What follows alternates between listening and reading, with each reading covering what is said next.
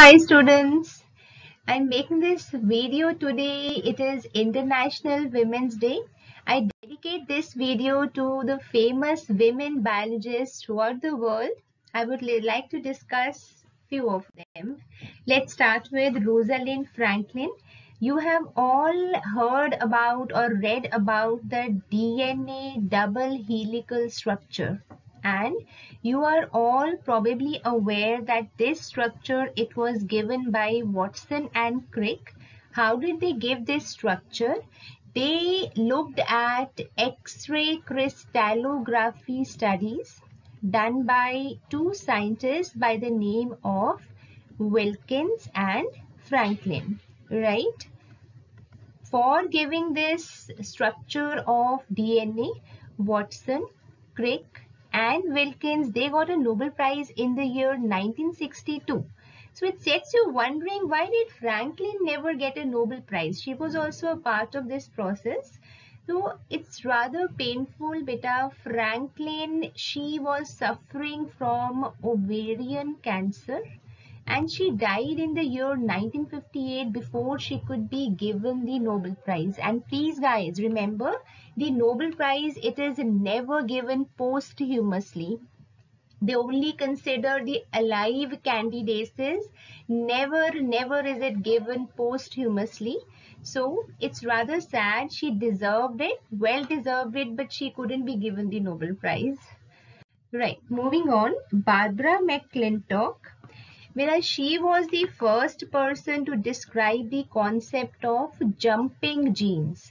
What are jumping genes? The genetic elements which jump or shift their position, moving from one chromosome to another chromosome, also known as transposons.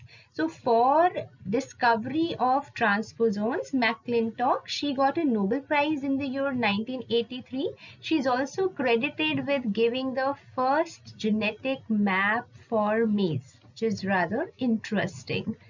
Okay, so moving on to the next scientist, Martha Counts Chase.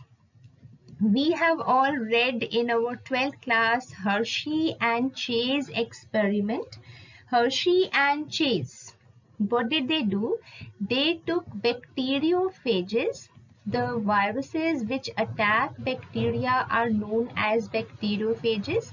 They took T2 bacteriophages along with Escherichia coli bacterium, took radioisotopes of phosphorus and sulfur, and for the first time they proved that DNA is the genetic material. Till then it was very popularly believed that protein might be the genetic material, but Hershey and Chase, they did an experiment and beyond doubt they definitely proved that DNA is the genetic material.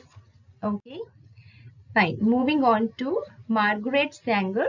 She was actually a nurse by profession, but she promoted birth control. In fact, she opened the first birth control clinic in the United States by the name of Planned Parenthood. So she's the first lady in the world to set up a reproductive planning clinic. Hats off to the lady. Moving on, Florence Sabin. She studied lymphatic and immune systems in a lot of detail, and she is very popularly known as the first lady of American science. Okay, Florence Sabin, the first lady of American science, right? And please be aware, she was also the first female full professor at the Johns Hopkins School of Medicine. Great lady. Okay, who has never seen this beautiful lady? I remember while growing up, I used to watch National Geographic and Discovery Channel, and this beautiful lady, she would be there cuddling with the chimpanzees, looking after them. This beautiful lady, Jane Goodall, she studied chimpanzees. She was the one who discovered that they are omnivores. She was the one who discovered that they can even use tools, right? Very famous for her work with chimpanzees. In fact, she has become a global leader for efforts to protect wild apes and their habitats. Great work. So, this was all, guys. I'll soon be back with another video. Till then, bye.